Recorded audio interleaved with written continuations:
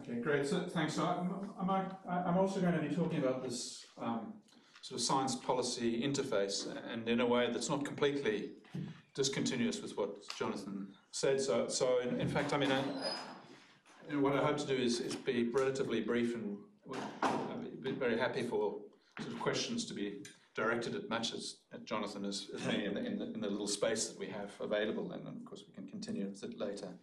I mean, one difference here is that I sort of hold this background view that it's very difficult to talk about what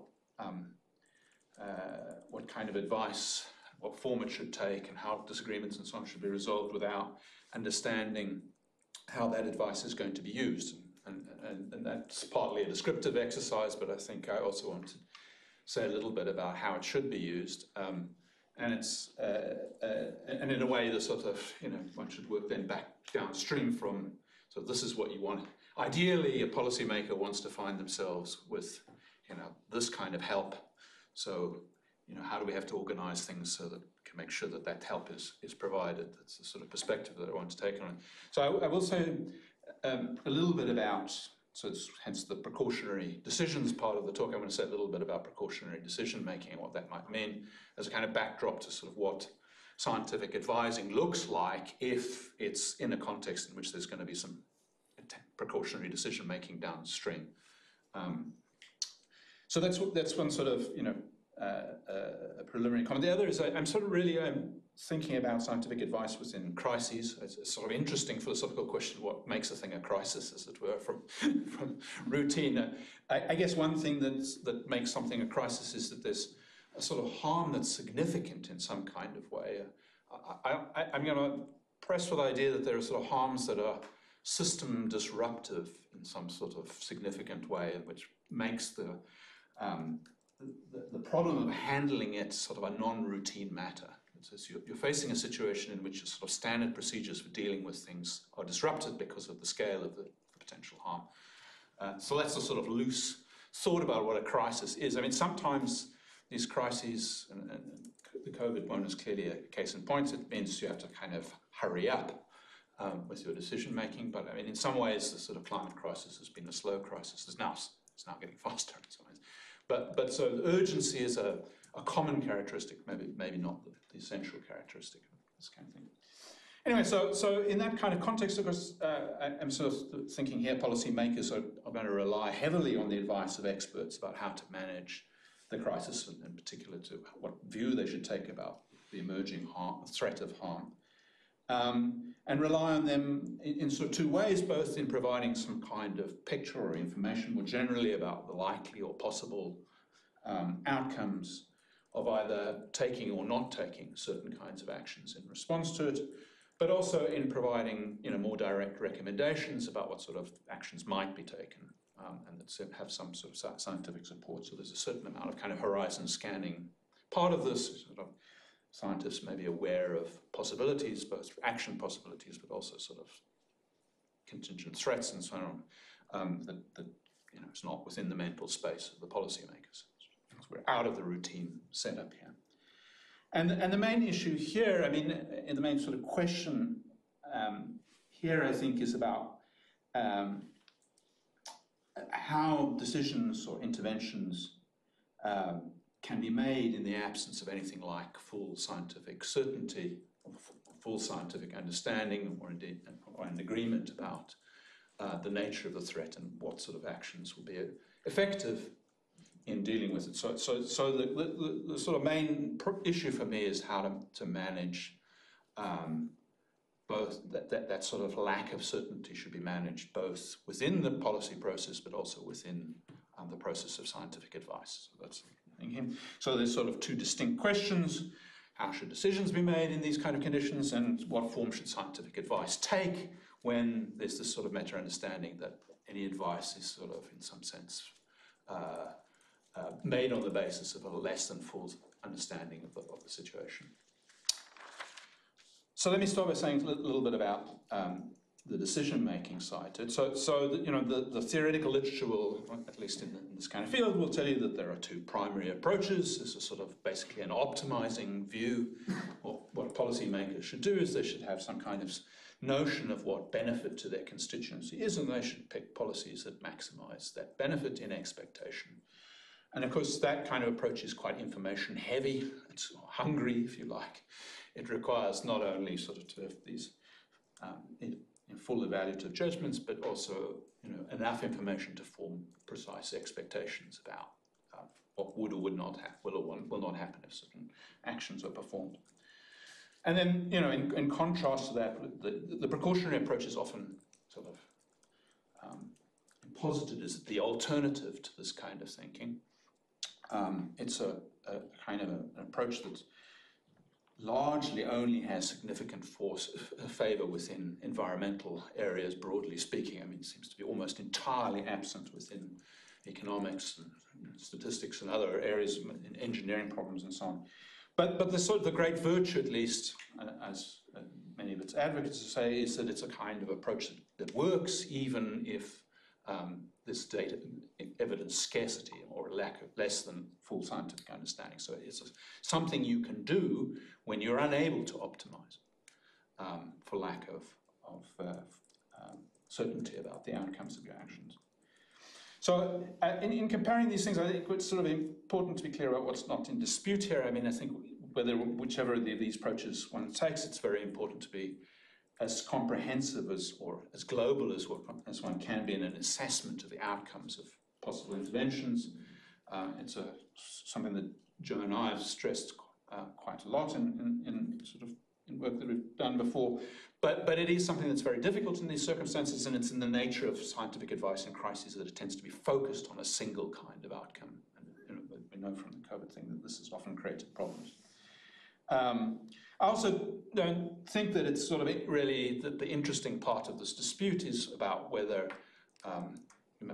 optimizing thinking is the right thing to do in conditions of full certainty, scientific certainty. I mean, where you have something like precise probabilities, there is, of course, now a very sizable literature arguing for forms of caution, which standard expected utility theory can't manage. But that is sort of tangential to the problem that I want to talk about here. So really the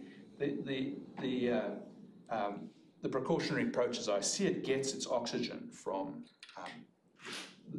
two things. Firstly, the significance of the harm that's being confronted, and secondly, the lack of the gaps in scientific understanding about the consequences of performing certain kinds of interventions or not. The problem here is sort of although there are lots of kind of things like the famous precautionary principle, there's very little clarity on what it actually means to act precautiously or with caution. It's very hard actually to say what that amounts to. When you try and turn the precautionary principle into some kind of decision principle, the literature is full of impossibility results, stories about how this leads to contradiction and so on. And I think that's probably the wrong way to think about it. We should really sort of think about the principle as a kind of call to take seriously the lack of certainty in one's decision making. So the main, as I say, although this idea that it's the lack of scientific certainty that, along with the high stakes, that provides the main grounds for precaution, seems to sort of fit well with the way in which the scientific advice operated during the COVID pandemic. I mean, SAGE largely eschewed offering probabilities for anything. Instead, what they did was constructed scenarios. And in particular, there was a great deal of focus on the so-called reasonable worst case scenario, with the idea apparently being, but it's not explicit in anything that they do, that the worst case scenario is the thing that one should act precautiously towards. So somehow, but in ways that are not made completely clear, the fact that something is the reasonable worst case should make it figure more prominently than other scenarios in thinking about what to do. And there's lots of different ways in which one could spell out that thought. I mean, one thing that's very common in the literature is to think that what that requires one to do is something like pick the action which gives us the least bad, reasonable, worst case outcome. Okay, so that's the sort of mini-maxing idea when built around scenarios. But I'm not convinced that really does, that really captures what's going on here, at least implicitly in the thinking that's guiding the advice here. The idea seems to be more, and this is where the sort of systems collapse comes out here, is that there are certain, there's thresholds in the system that you're thinking about, and in this case it's particularly the health system that's occupying people's attention, where things get sufficiently bad that there's a risk that the whole thing falls apart. So the possibility of NHS collapse is a sort of salient possibility in the thinking of the advisors, and presumably in part that's because the policymakers are communicating worries about that as well. So the idea here seems to be not so much sort of minimizing, picking the least bad worst case, but doing something like optimizing subject to the constraint that you should keep the probability of a realization of the worst case to a minimum, or to below some sort of threshold. So this is obviously a sort of very complicated idea, because probabilistic thinking is creeping back in here. And indeed, one might think as soon as you start talking about reasonable worst case, already there's some sort of probabilistic evaluation that's going on here. So my main point here is that even if this is anything right about this, precautionary thinking is more information hungry than it's sometimes advertised as. And secondly, if there is a kind of clear rationale for taking precautious action, it lies in this idea of being able to robustly avoid certain kinds of catastrophic situations, or let's say more generally, robustly achieve your goals. And here, in these contexts, your goals is avoiding a certain kind of significant harm. What do I mean by robust? Well, robust against the range of reasonable opinion that's coming out of the scientific community. So that's the sort of the precautionary background for the kind of scientific advice that one wants is contained in this idea of seeking robustness. That's sort of where my first claim here. Reasonable precautious action is robustness seeking relative to the state of scientific understanding. All right, so let me say something about what that means for scientific advice, and starting just with a sort of observation that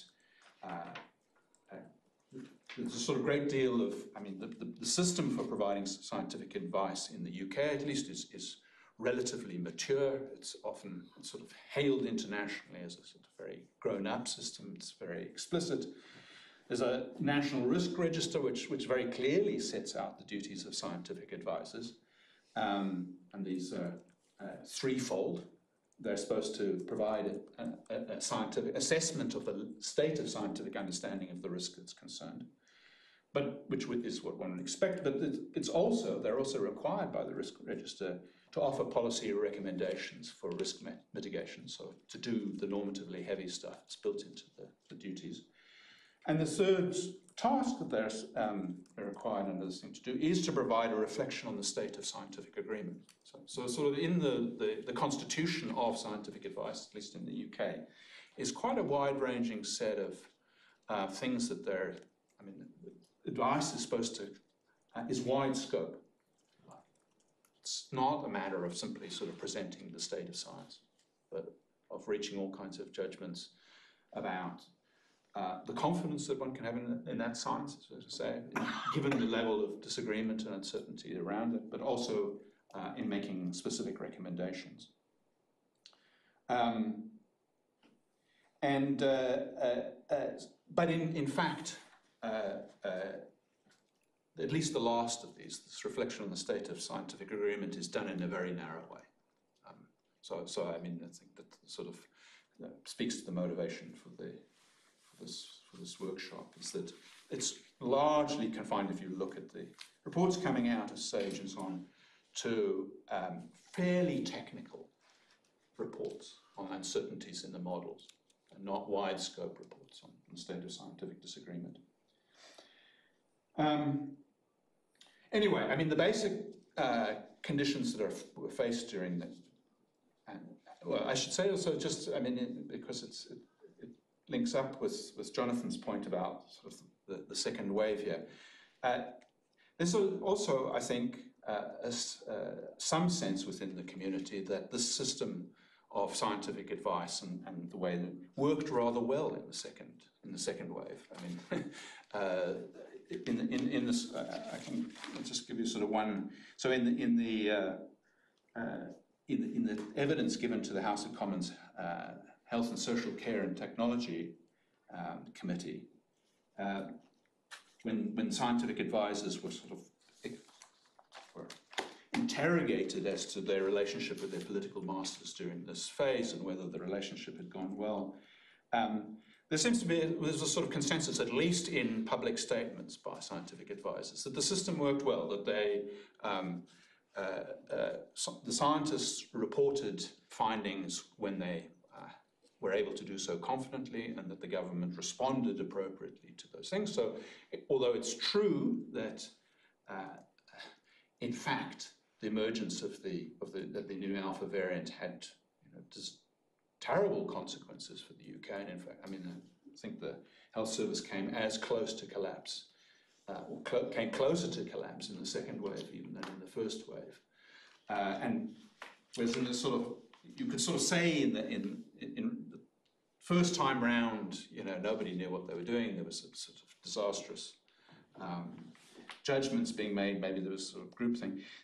It doesn't, on the face of it, look like that was what was happening in the second wave. It looks like there was an attempt to make a reasonable scientific assessment of emerging risks, and it looks like the government responded to it. Of course, there may be all sorts of contingent political reasons why they did so in this case.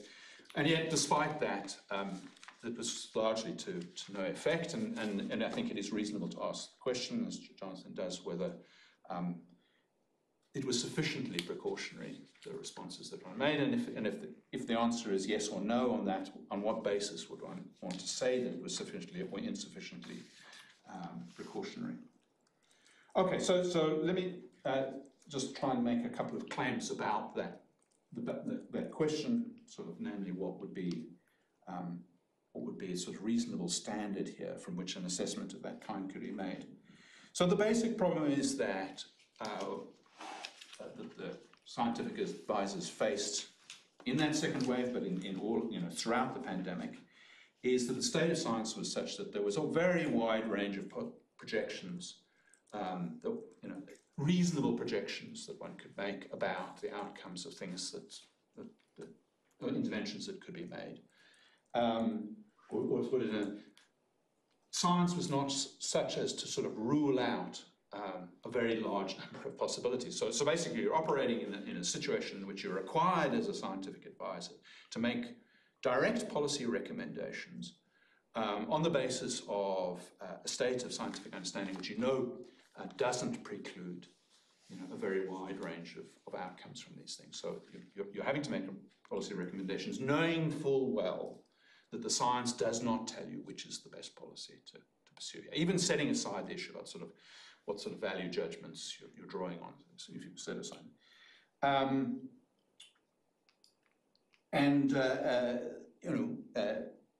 What should you be doing under these circumstances? Well, in effect, what they were doing was making an in-house judgment about whether their confidence was sufficiently high. And when it went over that in-house judgment about the required threshold, then they made the recommendation. But there was no explicit identification of what that threshold was. And in fact, as Jonathan hinted at, there are occasions when I think mistakes were made here. I mean, there was a misidentification of what the worst case would look like. And so there were occasions in which recommendations were made that were insufficiently precautionary. There are probably also cases where the opposite was true, yeah. So the fundamental issue really, and it's an issue that sort of here's the claim that needs to be absolutely explicit in the process of scientific advice, is to address the question of how much confidence scientists have to have in the claims that they want to make before they communicate them. So by claims here, I mean claims about what's going to happen, but also recommendations. And I think the point about the precautionary principle is that lack of confidence is not grounds for non-communication. It's not grounds for not making a judgment. And it's not grounds in general for non-communication, because even low confidence judgments can be highly relevant in the sort of situations in which precautionary judgments have to be made. Why? Because these are situations in which the harm is sufficiently significant that what is at stake is systems maintenance. So one could justifiably, as a policymaker, say, if your best assessment, even if it's with very low confidence, is that the system could fail, then I want to know. Don't wait until you get over some internal scientific threshold for confidence in that judgment. But of course, what scientists themselves shouldn't be making the judgment is what counts as sufficiently significant harm. So it would be equally wrong if they didn't also, to the extent that they're capable of making not only low confidence judgments, but also reporting the judgments that they can make with higher confidence, where which would necessarily be less precise, and to offer their best estimates relative to these less precise situations, and offer those as actions that can be taken that will less robustly achieve goals, but which are available to politicians nonetheless. Last point, where do these confidence judgments come from that the scientists are supposed to be making, or who's making these judgments? Scientists are supposed to make these judgments, and they're supposed to make these judgments on the basis of their assessment of the state of the evidence that's available at that time, the state of scientific understanding, but also in the state of agreement and disagreement within the scientific community, with the sort of idea here that you will report findings to the political masters with low confidence whenever you find yourself in a situation in which there's relative informational scarcity or gaps in scientific understanding or a large disagreement within the community, where the community could be wider than just the circle of advisors. So, to speak to the sort of great Barrington Declaration and how to deal with them, the fact that these kind of claims could be grounds for reporting lower confidence and things. And of course, the opposite would apply. Okay.